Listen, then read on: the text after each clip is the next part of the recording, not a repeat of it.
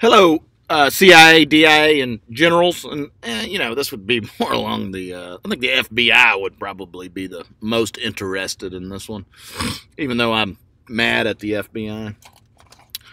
So I was listening to the radio earlier, and it said you probably don't even realize it, but if you tend to get gas at the end of the week, you're doing it wrong. A lot of us get gas on Fridays, or on the weekends. Okay, it says fill up Tuesday, don't fill up Sunday. What they're saying here, I mean, you got to stop and ask yourself, all right, when you hear something like this, right?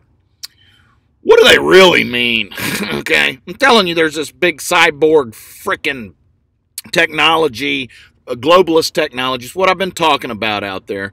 And they're all fucking cyborgs, and they use this messaging. It's side talk, it's Spanish, it's click-clack, it's I've got a million different names for it, but they say one thing, but they mean another. And when you hear something absurd like this, like buy gas fill up on Tuesday, that's when you got to stop for a second and go, what do they really mean? And I'm going to tell you, and I'm going to unlist this one, and I'll open it back up next week, just to prove the point here.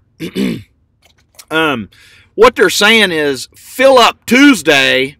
That's going to be when the stock market's bottomed out, right? So probably what you're going to see is a low Tuesday, right? You're going to see a low Tuesday morning, right? So what you'd want to do is buy a lot of stocks first thing that morning on Tuesday. And then you got to stop and ask yourself, who would be behind something like that? And who owns the globalist elite media? Which the media just thinks they're elite. They're not. Jews own the media, right? The Jewish people own the media, right? Every media outlet that is out there, every single one of them is owned by Jews, okay? All of them.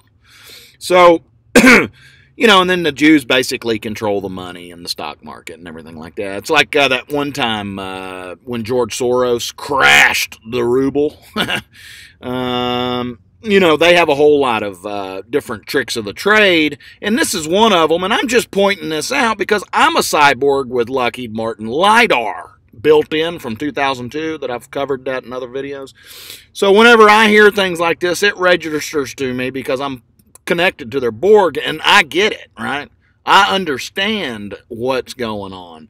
And you hear these ridiculous news stories, and they don't make any sense. It's like, Phil, what do you mean? What difference does it make what day? Of course, they give you a little explanation here. But you can see how short the article is. The reason that it's so short and they made it so simple is because it didn't have anything to do with anything other than they're telling people to fill up Tuesday. That's when the stock market's going to be at its low. Okay?